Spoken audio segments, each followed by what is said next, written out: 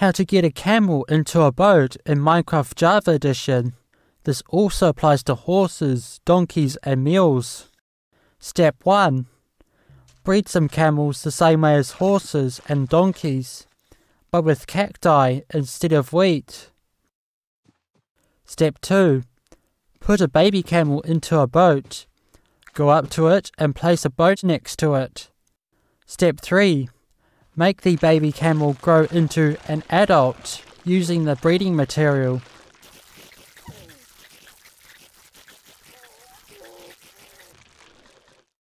And now, you've got a camel in a boat. To get into the driver's seat, you'll need to right-click the bottom of the boat, or else you'll mount the camel instead.